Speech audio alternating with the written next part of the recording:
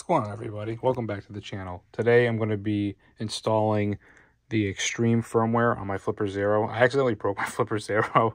I sent her a little too hard, so I'm going to be installing a new version of Xtream, and I'm going to show you how easy it is to do it in 2024. So as you see, I'm just going to Google Flipper Xtream. Literally, that's all I'm going to type. I'm going to click on this link here on GitHub. Hey, Ghost here. Don't worry about it if you missed it. I will put all the links in the description. Just click on the links. I'm going to go down to releases. The newest one's always here. It says right there, latest. You click on that. Now,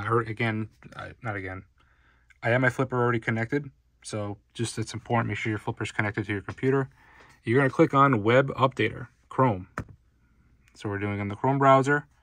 You're going to hit connect. All right, once you hit connect, you're going to be greeted with this screen here.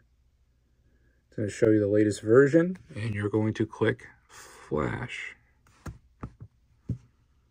Okay, so during this process, you probably see your Flipper Zero like freak out and like turn it on and off, on and off, on and off like crazy. Don't worry, that's all part of the process. All right, so you're just going to let it do its thing. So keep in mind, if you wanted to download a different type of firmware, it's pretty much the same kind of process. Just click on that firmware's web installer and just follow the same process. All right, so as you see, it was done loading. Now it's going to start installing it, as you can see right here. It is very important not to unplug this during this process. You will break it even worse than I did. So do not do that. Let it finish its firmware installation.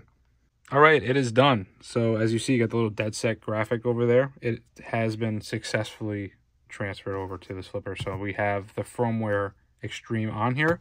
This is a third-party firmware, and it's one of my favorite ones. I do like the dead set stuff on here. It makes it look so much cooler.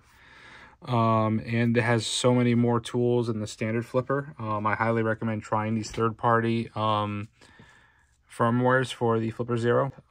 Actually, I really do like Xtream. It's probably my favorite one. Then Unleashed would be my second.